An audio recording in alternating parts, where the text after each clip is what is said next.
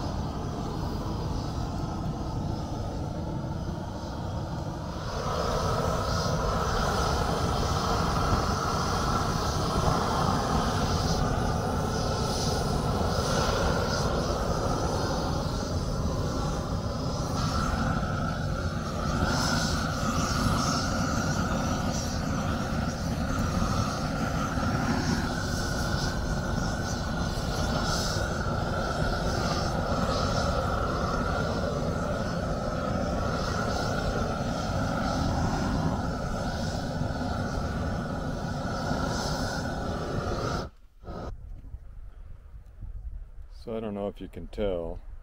I torched them until I can see the cracks in them. I'll try and zoom in. So once I start seeing cracks on the surface, I know I've gotten deep enough.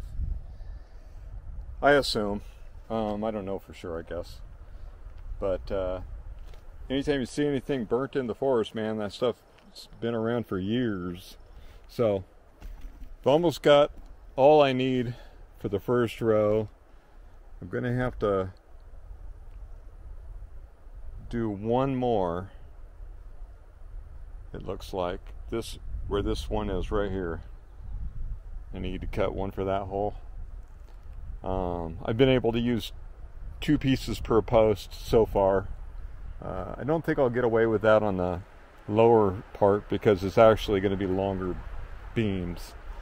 So we'll see. Yeah, one more beam cut should get these 2 holes covered.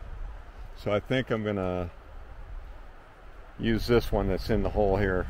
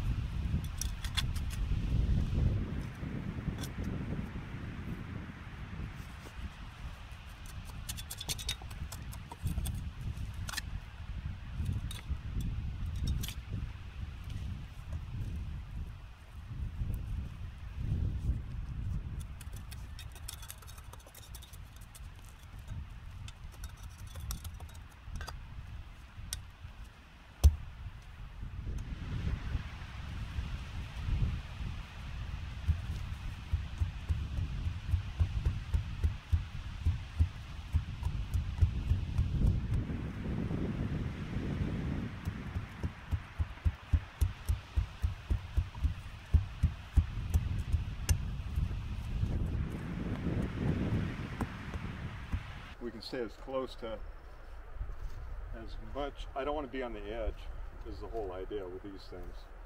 I definitely want to be as central as possible.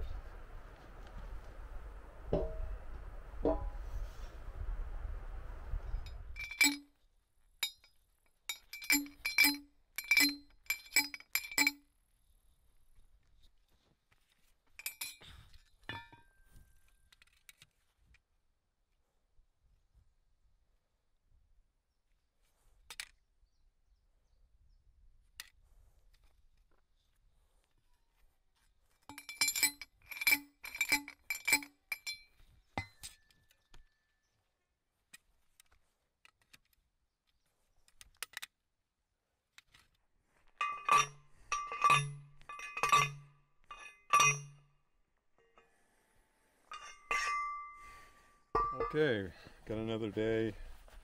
Today I'm going to take this back row, just these 3 right now. The end one I'll wait till later because I need to pull the pole and get it out of the way to cut.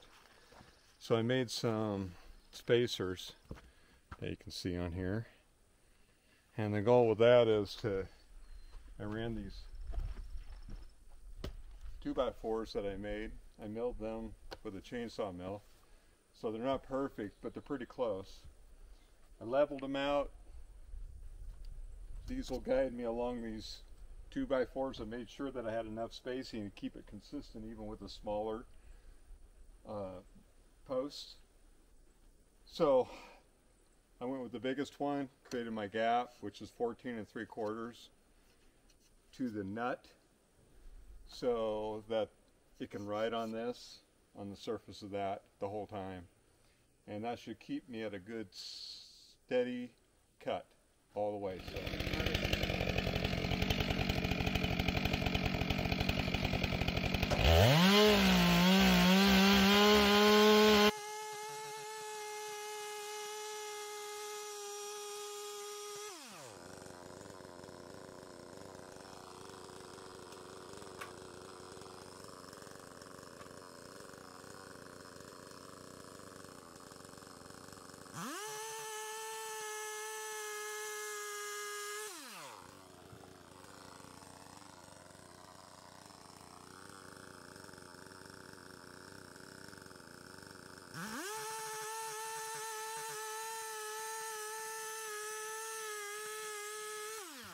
That We're probably about 1/4 inch here above this, which is fine.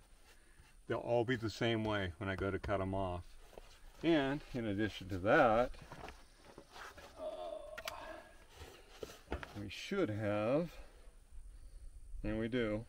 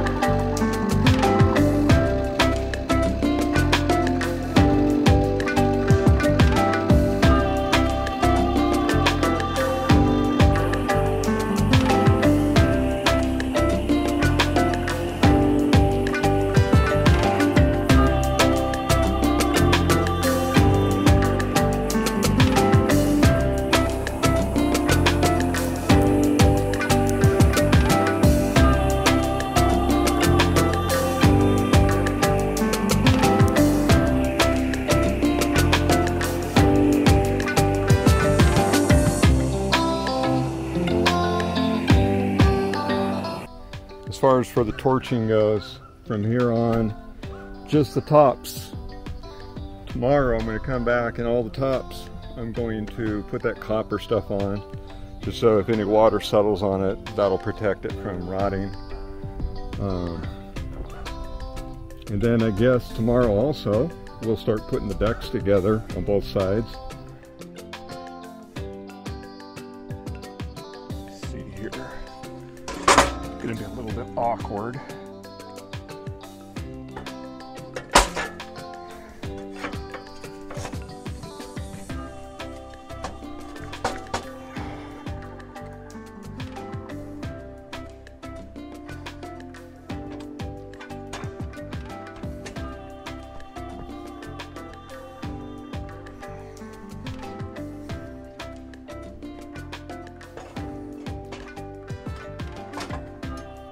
Doing is the side I'm going to be walking on, this is going to be the Sawyer side over here, and the other side there, that's going to be where I'm going to load my logs.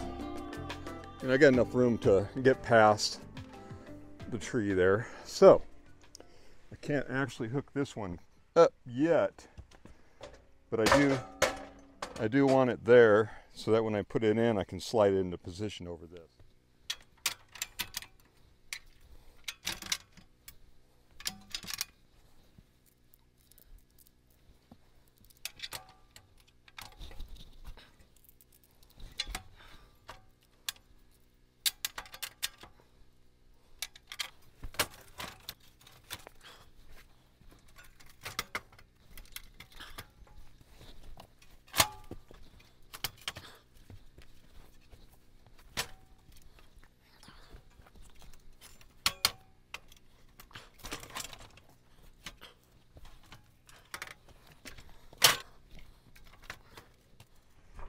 So I'm just dropping a couple in these right now to make things still shiftable.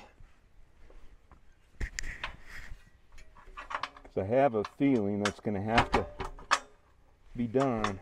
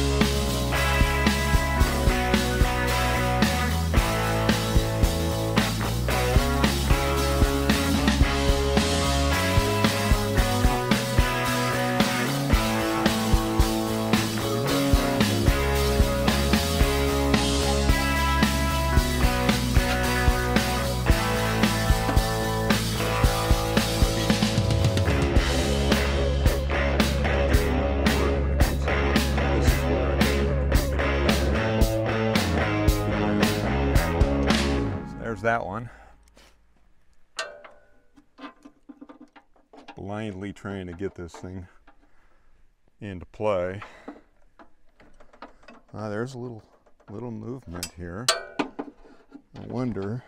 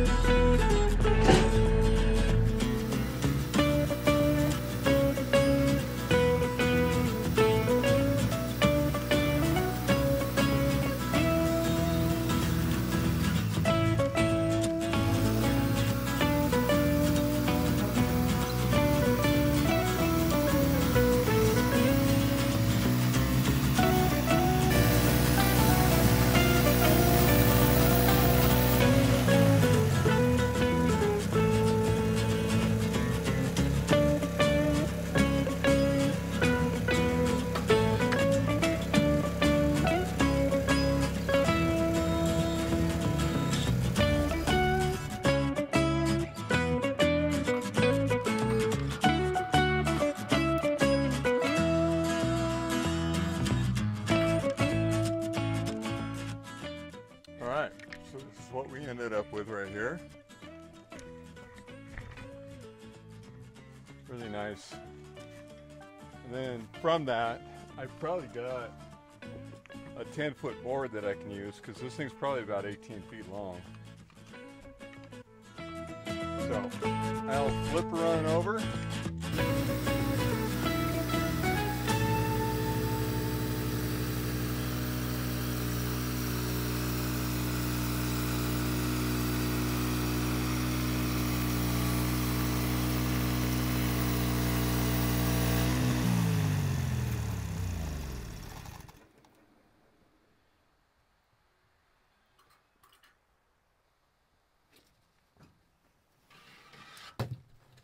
Along the sides here you'll see parts of it, so not that that matters, but if you look right here, right there, all along here, that's an outer bark right there. I literally could take that all the way off, because I'll look at the other side here in a second and see what it looks like. Got some of it too, so what I would probably do is take half of this side off. Not that it matters. That's a big beam. It's a beautiful beam. It's a great shape. Nice and straight. Oh my goodness. I love it.